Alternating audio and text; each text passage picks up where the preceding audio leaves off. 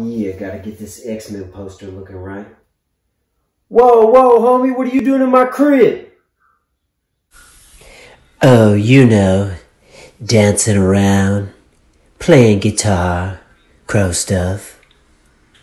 You sure you ain't the Sandman, dog? Cause you kinda look like the Sandman. It can't rain all the time.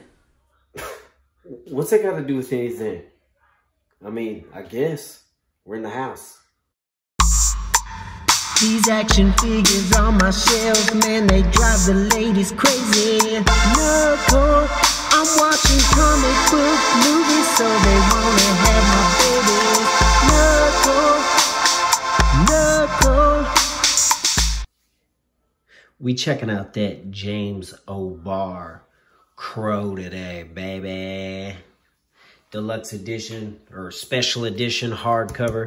This is an old book, but hey, it was something I had to add back to my collection. And this is the definitive author's version, baby. James Obarr drew this and wrote it. If you ain't seen the movie and the other two horrible movies, well, the second one was good, but they made this one with Eddie Furlong, bro. It was straight clown town. Anyway, drawn and written by James Obarr. We got a new introduction by James Obarr. Cover price of $29.99, but I think I got it for like $20 or something. Not much on here.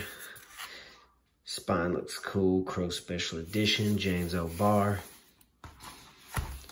Dust jacket, kind of the same info. This was a sad story, man. This dude's chick died or something, and then he wrote this book right here, this crow book. He like banged it all out night after night. I think it talks about it in the story in here. It's not death if you refuse it. Anyway, dust jacket looks super dope. Nothing really in here. Nothing really in here. We got that glued binding in there.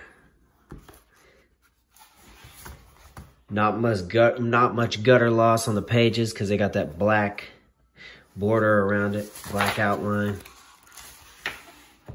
Really dope art. This guy kind of had his own style, James Obarr, and I liked it a lot. He had some kind of painting style and everything. This is a intro by him. Copyright 1981 was the first time. And then this version, I think, is the 2017. So, you know what I'm saying? This is an old hitter. But super dope. We got another little introduction right here. In memory of Brandon Lee. Because you know that the Don got capped during that damn movie, man. Really sad. He's a legend. Super dope covers. Or not even covers, like, because this was one book, but like things to break up the chapters and stuff. Little poems and stuff. Really good looking book, man.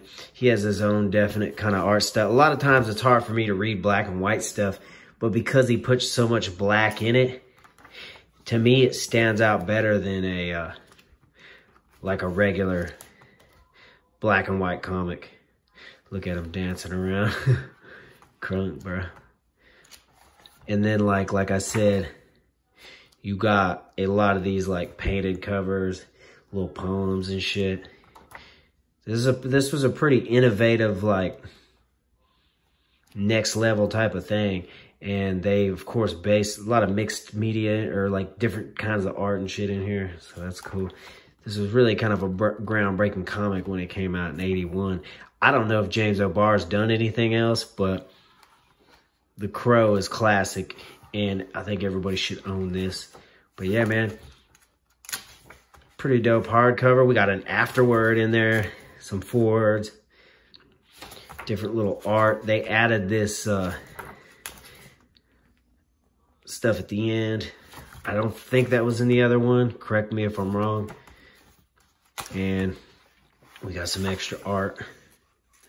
I keep wanting to call them covers, but this was one book, one graphic novel. I like that kind of Crow Joker look right there. Like Jared Leto's Joker and Snyder Cut, almost.